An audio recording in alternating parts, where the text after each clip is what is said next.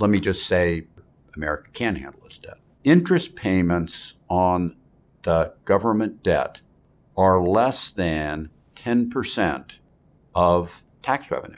Tax revenue to the government, as it stands, is over 10 times the interest payments on the debt. Therefore, they couldn't possibly default on the debt. That's their first obligation to pay no matter what. Be that as it may, that number, 9% plus, is the same level it was in 1980. It's the same level it was when I was born. It's the same level that it was as we were going into World War II.